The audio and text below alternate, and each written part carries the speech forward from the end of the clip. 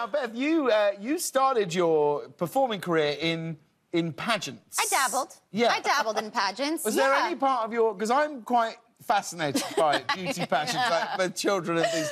Is there any... Oh, I wasn't a child. I was a full-grown teenager.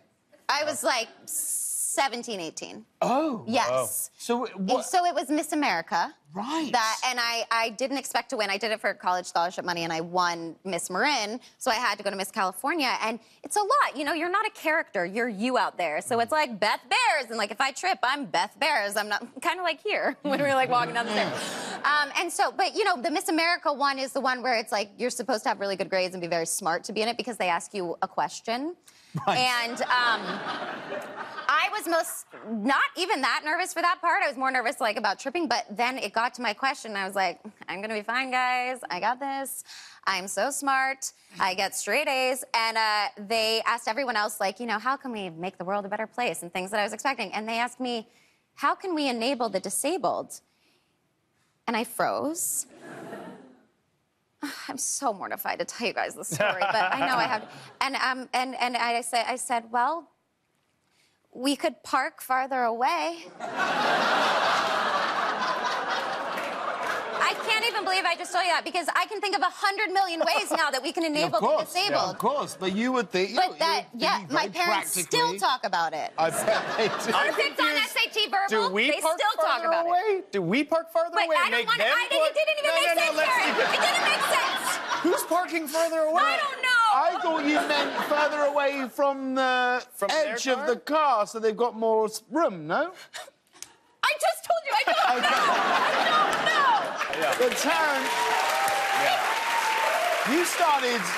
you started very young. I did, yeah. You were in commercials. Well, never in them. Attempting at them. Ah, the audition, the audition. Very young. I was like 5 years old when I went on my very first audition, and I remember it because it went very poorly. And it was for Burger King, and they were partnering up like an older sister and a younger brother, and I got partnered with a pro. Like, she was awesome, and they're like, hey, come on in. She's like, hi, how's it going? I'm so happy to be here, you guys. I can't believe it. Burger King, how lucky am I? It's my favorite place to eat of all time. Right. And I was like, hi. And they go, well, this is for the new Burger King Kids Club meal. It's like, oh, that's my favorite. Whenever I go to the Burger King, I always collect things. I keep the bags. I put them on my wall. I just love BurgerKing. And I was like... It was me. We go there sometimes. Yeah. We're reunited after all these years. Yeah. And then they're like, what about the Whopper? This is the first time the Whopper is going to be offered kid size. She's like, oh, my God, a Whopper, finally my size? I mean, usually there's too much, but I love it so much I can finish the whole thing. And I go, I don't eat red meat. That's amazing. True story. And, like, we left and we went to McDonald's. Reggie, you have a question for any of our guests this evening? Yes, I do. Tonight's question goes to every person on the couch.